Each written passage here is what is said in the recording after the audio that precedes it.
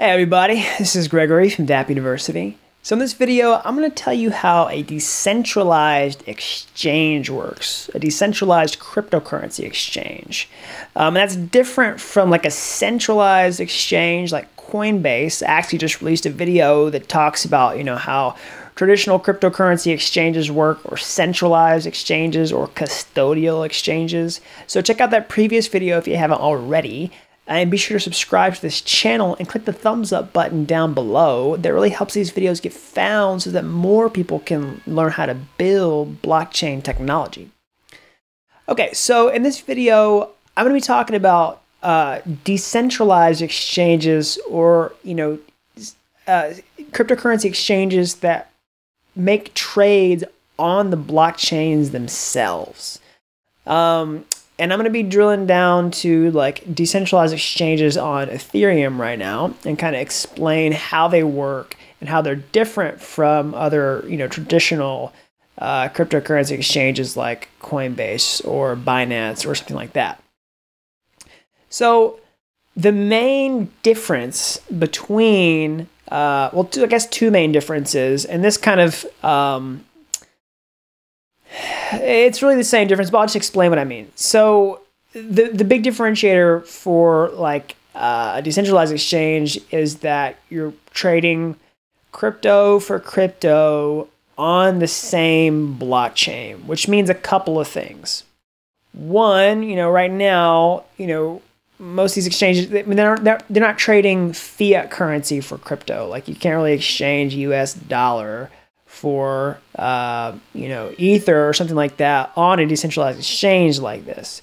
So you kind of have to already be in the crypto ecosystem in order to participate in something like this. And that's really who's using decentralized exchanges right now, are crypto users, blockchain users already.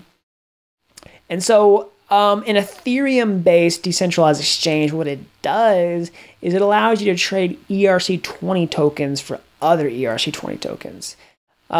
So if you don't know what an ERC20 token is, basically it's, Ethereum allows you to build your own token with a smart contract on top of the Ethereum platform itself without having to create a new blockchain. So basically, it's a way of creating a cryptocurrency without creating a new blockchain. Basically, you create a token that's managed by smart contracts that is deployed and run on the Ethereum blockchain. So there's a lot of famous ERC20 tokens out there like 0x, OMG, lots of others. Binance token, I'm pretty sure is an ERC20 token. So there's lots of them. And that's what decentralized exchanges on Ethereum allow you to do. They allow you to trade these tokens for one another, and also Ether in some cases with a special kind of method. And so let me tell you why that's different from a cryptocurrency exchange and kind of the advantage. So in the last video, I talked about how, the ease of using a traditional cryptocurrency exchange is you don't have to like manage anything. Like the exchange just does it all for you. You don't have to manage your private keys. You don't have to manage your accounts. You don't have to keep up with anything. All you have to do is like log on to a website and buy crypto and keep it there or send it there and sell it for cash. They kind of manage everything in the middle. But that's different from a dEX or decentralized exchange where you have to manage the funds yourself. But here's the benefit. In the last video, I talked about some famous cryptocurrency exchange hacks where, funds were left on exchanges and the exchanges were exposed to the security vulnerabilities and they were hacked and the funds were stolen. And that paved the way for a real legitimate blockchain technology use case, which is a cryptocurrency exchange that actually runs on the blockchain. It's blockchain-based assets that can be swapped with other blockchain technology. And that's a great way to get people using the tech, using the ecosystem to support this use case. So how does it do that? An exchange like this, what it allows you to do is trade Ethereum-based tokens from one wallet or one account with another wallet or an account. And the funds never leave your wallet until the trade actually happens.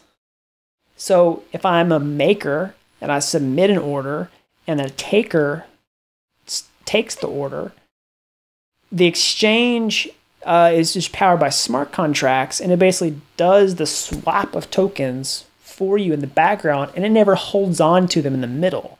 So you don't have that vulnerability of that smart contract being hacked and your funds like siphoned out. So that's the huge benefit. Now I'll explain a little more kind of how that works with an exchange like this. But that's the basic trade-off and the basic benefit. And yeah, so let me kind of walk you through how that works.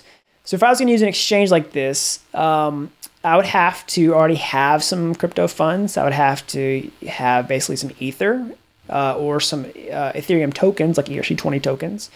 And I would have to use, a browser extension like MetaMask to manage my crypto funds. Or I could probably use like a hardware wallet like Trezor or Ledger. I think Ledger in this case on this exchange. And I would plug that in my computer, and they would have the funds on it. That would manage, my private keys locally. That would never leave my device. And I could trade tokens straight from that wallet to another person's wallet.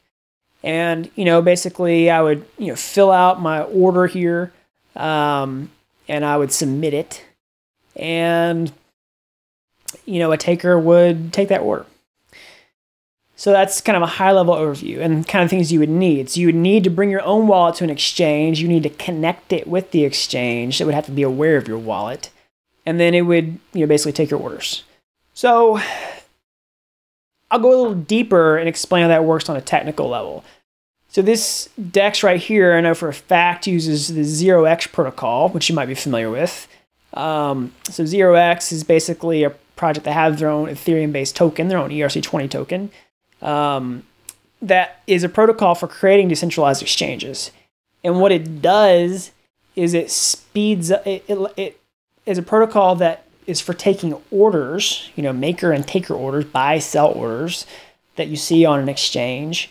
And it puts those like on a server. So that part isn't necessarily decentralized. This thing's called a relayer, and it just relays orders. And what that does, that thing needs to be fast because there's a transaction limitation on the Ethereum blockchain right now that doesn't make it fast enough to just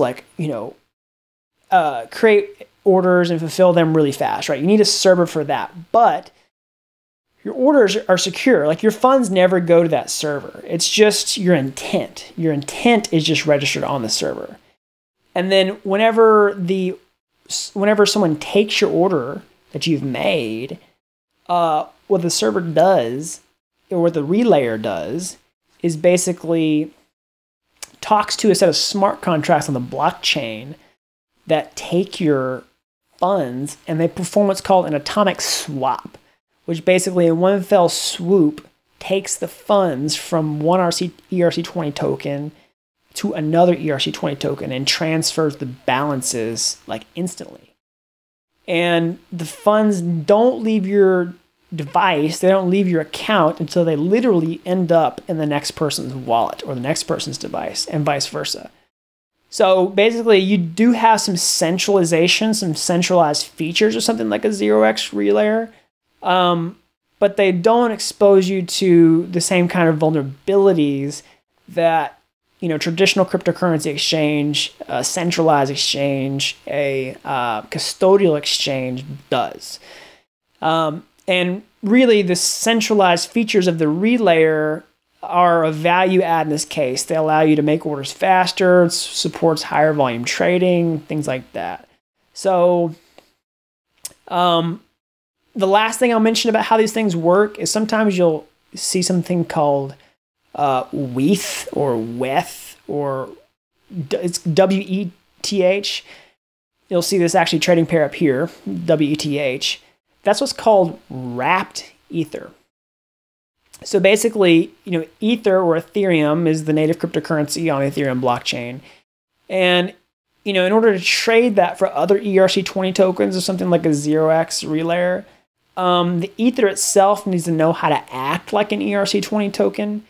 And it doesn't do that natively. You know, Ethereum is a mineable cryptocurrency on, you know, the proof of work blockchain, right? That's how it works. It's a mineable cryptocurrency. But basically, to turn Ether into a token, you have to wrap it in a smart contract that has a one-to-one relationship between your Ether balance and the you know, WETH or WETH token balance. So it basically allows you to just have Ether that can be traded like an ERC20 token, like an Ethereum token. And it gives you an extra trading pair so that, you know, if you come to a decentralized exchange, you don't have to really come with ERC20 tokens already. You could just buy Ether with cash with fiat currency on, you know, like a centralized exchange, buy into the cryptocurrency ecosystem, and then hit a centralized exchange with Ether, and then, you know, buy some WETH, basically convert it to WETH, and you can start trading tokens that way, and you can keep that in your wallet. So, I hope you all found that helpful. Feel free to leave a comment down below if there's something else that you wanted to know about regarding this topic. And also be sure to subscribe to this channel and click the thumbs up button down below. That really helps these videos get found so that more people can learn how to build blockchain technology. So I'm going to go ahead and sign off for today. But until next time, thanks for watching Dapp University.